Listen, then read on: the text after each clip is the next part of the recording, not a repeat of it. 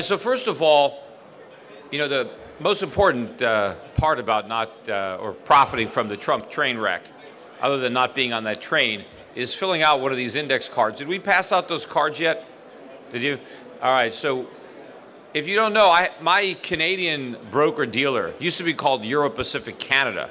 And I think about a year ago, we rebranded the company, and the new name is Echelon Wealth Partners. But I do have an office here in Vancouver.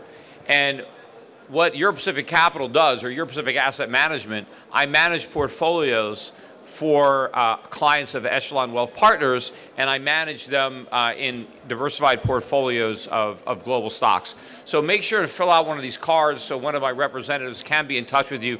Also, they'll be able to put you onto my newsletter. You'll be able to get the updates that I send out, weekly digests, my newsletters, and things like that. So make sure to fill them out, and then you can either hand them back to one of the representatives, or you can stop by the Gold Money booth, and you can give me your card there. I've been in the gold business, I'd say. I started Schiff Gold in 2010. And last quarter was really the weakest quarter we've had since then as far as Americans buying gold. And it's not just my company that has experienced this. Pretty much industry-wide, Americans have stopped buying gold. And you can also look at that if you look at the statistics coming out of the U.S. Mint. As far as U.S. minted coins, the sales have collapsed. Why is that? Why all of a sudden are Americans not buying gold? Because the rest of the world is still buying gold. In fact, year to date, the price of gold is up more than the S&P 500. So Americans are, buying plenty of stocks. They're excited about the stock market, but they have no interest in gold. And I think the reason for that is the election of Donald Trump. Because the typical gold buyer in the United States voted for Trump. That's who buys gold in America. Right? People who are worried about big government, they had a lot to worry about for 8 years of Barack Obama. So Barack Obama did a lot to generate gold sales.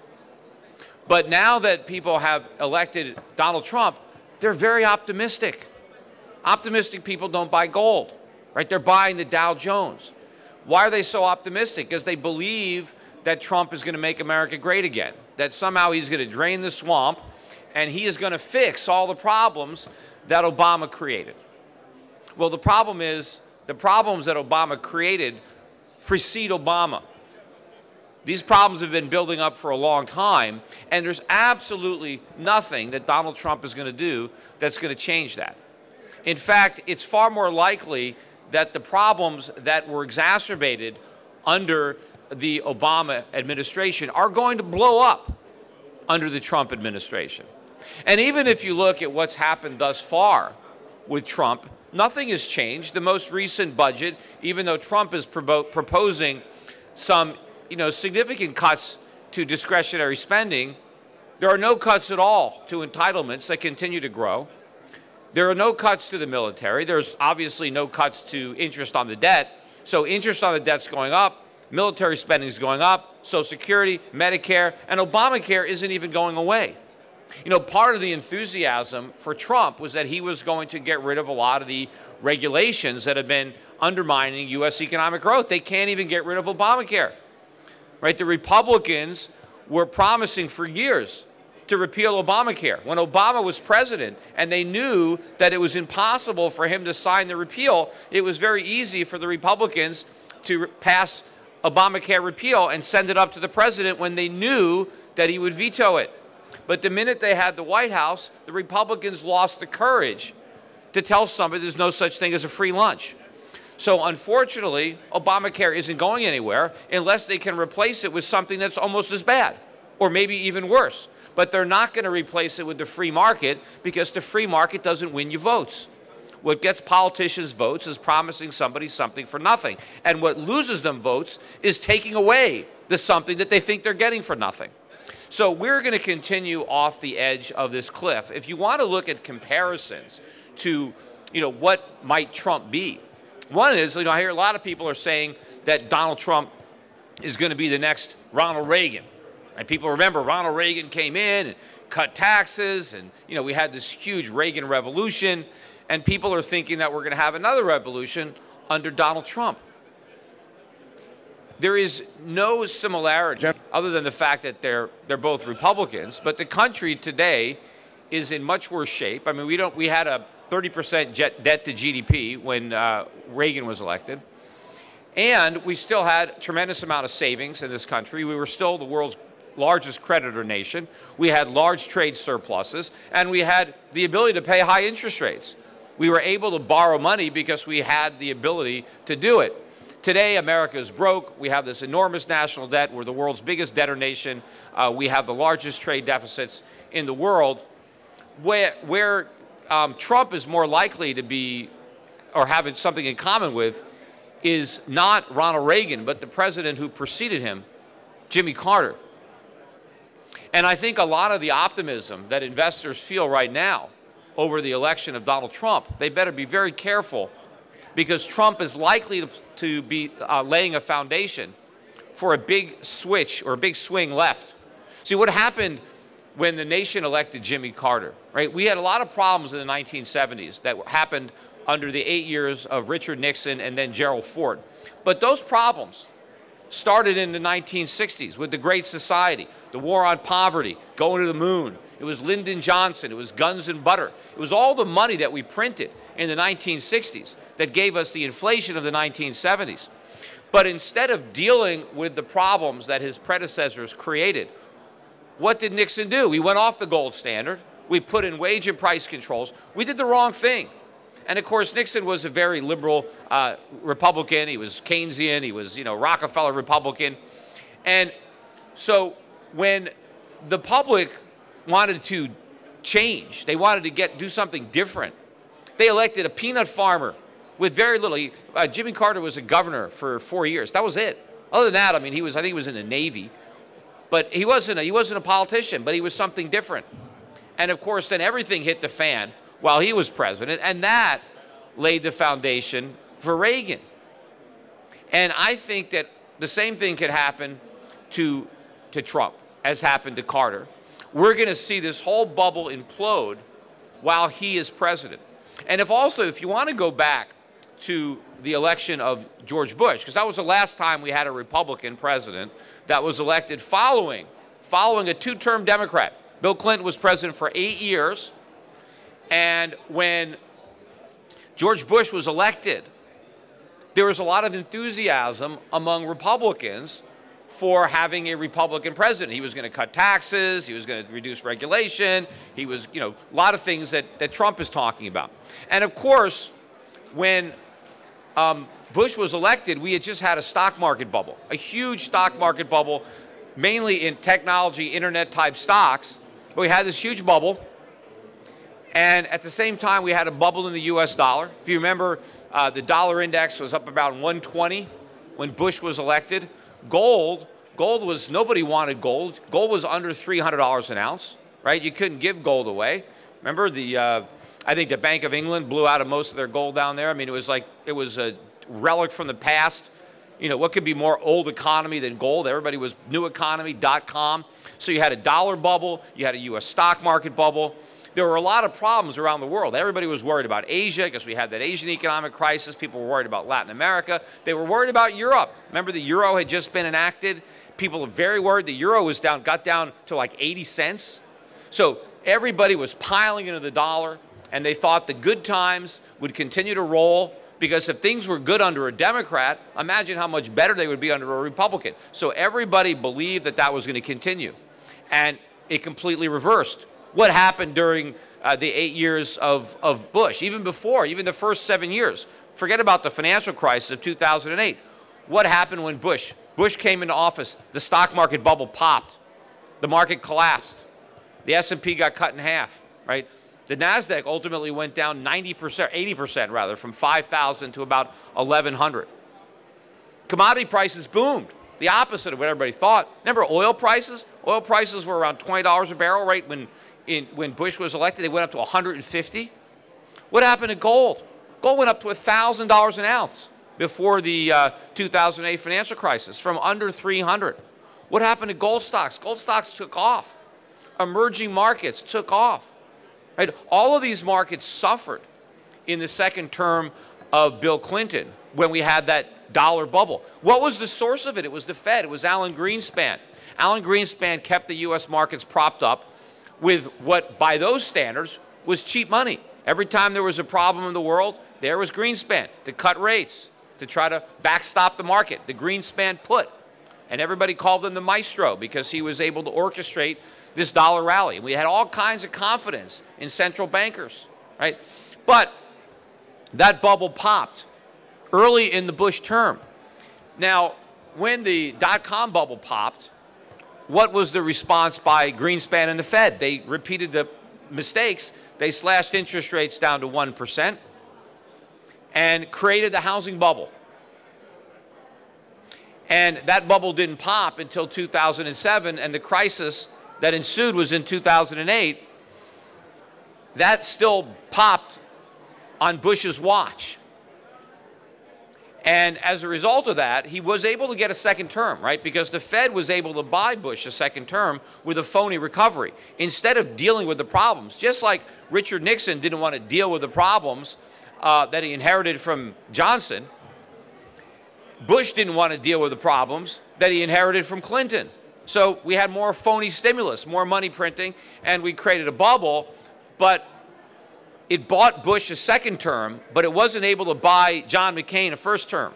Because when that bubble popped in the Bush second term, the public wanted something different, right? They all blamed it on Bush. They blamed it on capitalism because people associated him with capitalism, even though he wasn't a capitalist. He wasn't a free market guy. But that paved the way for Barack Obama. Now, Barack Obama was able to get a second term because the Fed was able to inflate an even bigger bubble than the one that they inflated under Bush. What Yellen and Bernanke have done dwarfs what Greenspan did. I mean, if you think about all of the problems globally, not just in America, that were the byproduct of artificially low interest rates, when the lowest they got was 1%, and they were only there for about a year. And then the Fed raised them back up to over 5% within a couple of years.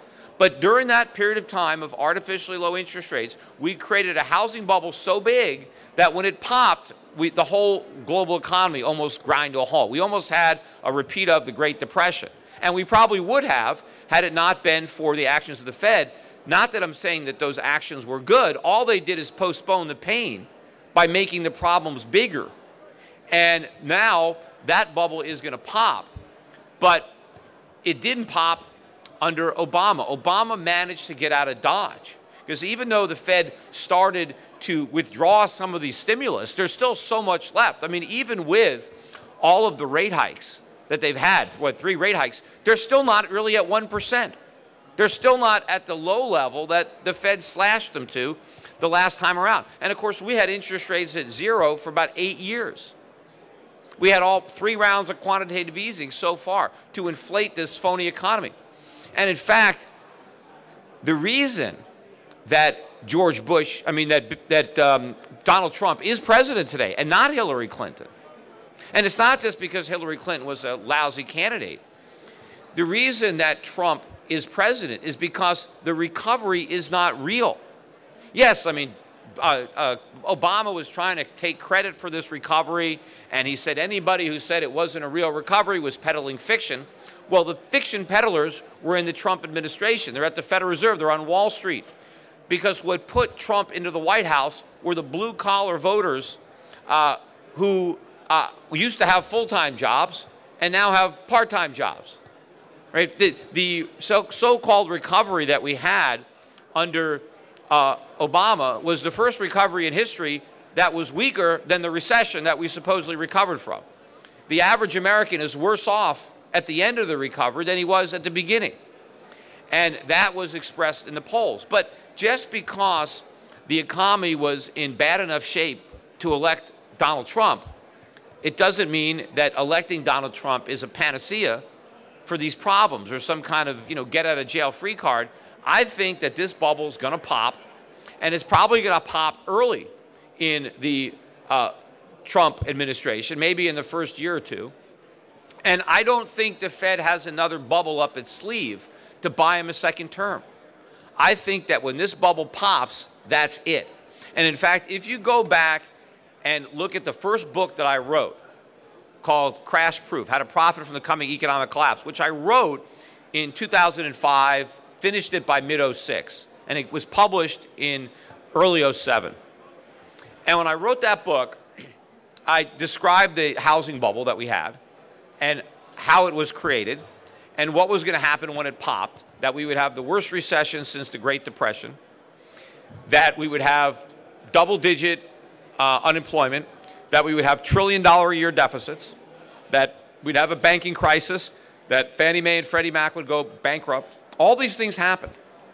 And then I wrote that as a result of this, the Federal Reserve would repeat all the mistakes that lit the fire that they're trying to put out, that they were going to try to reflate the bubbles in the stock market, in the real estate market, that they would lower rates, that they would print all kinds of money, right? They did all that. I didn't call it quantitative easing because I hadn't heard those words. I just knew what they were going to do. I didn't know what they were going to call it.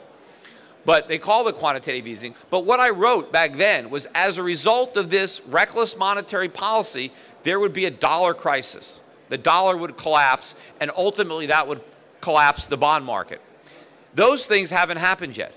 And what I didn't realize when I wrote that book, although I didn't put any kind of date on it, was how much time was going to take place, how much time would transpire between the bursting of the housing bubble, the monetary mistakes that I knew would follow, and the ultimate crash that was going to be the end game. That is where we're headed. So I think when the Fed has to go back to the same well, when they have to abort this tightening cycle, when they have to go back to zero, and who knows, zero might not be low enough. They may even go negative, right? And when they have to go back to quantitative easing, which is what they're going to have to do. And, you know, there's been a lot of optimism, too, around Donald Trump is going to, you know, stimulate the economy with cutting taxes, and all that's going to do is increase the deficits. Donald Trump has said he wants to borrow a page from FDR, although he thinks he wrote the page himself. But he wants to prime the pump Keynesian style. He wants to substitute inflation for taxation. He thinks we can just cut taxes, but allow government spending to grow, and we can just make up the difference by going into debt. But it's not about going into debt. Nobody's going to lend us money. It's about the Federal Reserve printing the money. In fact, the Federal Reserve is still pretending that they're getting ready to shrink their balance sheet, when shrinking the balance sheet would be an impossibility, especially when the government is going to be borrowing more money than ever before if we go into another recession, which we may already be in. But we go back in another recession from this low level of interest rates. I think when they get back to this policy, it's game over for the Fed. Because what caused the dollar to rally from 2012 through the end of 2015 was the false optimism that exists surrounding the efficacy of Fed policy and confidence that it worked. Ben Bernanke wrote a book. He went around the world promoting his book about how great everything worked. And in fact, when the price of gold started to fall, remember, the price of gold went up to 1,900 when a lot of people were worried that the policy wasn't going to work. Well, it's not going to work. But all of a sudden, people became confident that it was, that the Fed was going to be able to unwind its balance sheet, you know, normalize interest rates, that everything was fine. That's when the dollar rose. That's when gold came down. But what's going to reverse all that is when the market finds out that they were right the first time, that it is a disaster, that what they've done is impossible to undo, right? That once we went down this road, there was no turning back. That's why at the beginning, I said that, if you live by QE, you die by QE. We'd have more QEs than Rocky movies. That it was like a monetary roach motel, right? I knew that once we made this mistake, there was no turning back. You can't create an economy that's completely dependent on cheap money and then take that cheap money away and think that the phony economy that you've created is going to exist absent that cheap money. So I know I got to wind this up, but I have 30 more minutes that I'm going to talk later on today, and I'll be able to talk a little bit more. But just quickly, what the investments that are going to work, right? In the 2008 financial crisis, the dollar collapsed and gold went down. Why did that happen? Because leading into that crisis, the dollar was at an all-time record low and gold was at an all-time record high. People had been buying gold and been selling the dollar. And when they were surprised by what happened, they reversed those trades. That is the opposite situation today. The world is long the dollar. They're short the euro. They're short the yen. They're now short the RMB. Major players are short gold. They're short silver. They are in the opposite position that they were in leading into the 2008 financial crisis. If anything, they're in the similar position that they were in 1999, 2000, 2001, during the dot-com bubble, when they were short dollars, short gold. And so what's going to work when the markets get surprised? And believe already, right? Donald Trump is elected. The U.S. dollar is near a 6-month low. The Fed has been raising rates. What has the dollar done? It's gone down. Right? Everybody says, oh, the Fed's raising rates, so the dollar's going to go up. The dollar already discounted those rate hikes years ago. And in fact, you know, there's an old saying, buy the rumor, sell the fact. Right? Well, in this case, the fact is not going to live up to the rumor because we're not going to get as many rate hikes as the market discounted. Meanwhile, inflation is rising. So if inflation is accelerating faster than the Fed is raising rates, real rates are falling. It doesn't matter what the Fed is doing with nominal rates, but ultimately the markets are not even pricing in the fact that the rate hikes are almost over. And now they have to start cutting again. And again, they're cutting from a level that's very low, so the main policy instrument is going to be QE. It's going to be printing up lots of money to buy U.S. Treasuries, to buy more mortgages, to buy maybe even municipal bonds. Who knows what the Federal Reserve is going to be buying? But what you need to be buying before that is you need to be buying gold. You need to be getting into the foreign markets. Look at the types of markets that did well in 2002, 2003, 2004. Emerging markets did really well. There were certain developed overseas markets that were perceived as safe havens from the dollar. See, right now people still think the dollar is a safe haven, but where do they go when they realize it's not?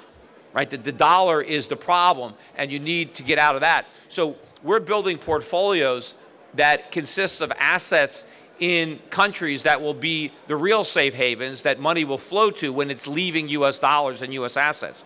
But also you've got global bond bubbles. It's not just treasuries that are in a bubble. Interest rates have been too high all over the world. So you've got to understand what the implications are for the world for falling bond prices and rising interest rates and rising inflation. I mean, inflation has already been created, right? The inflation is the increase in the money supply.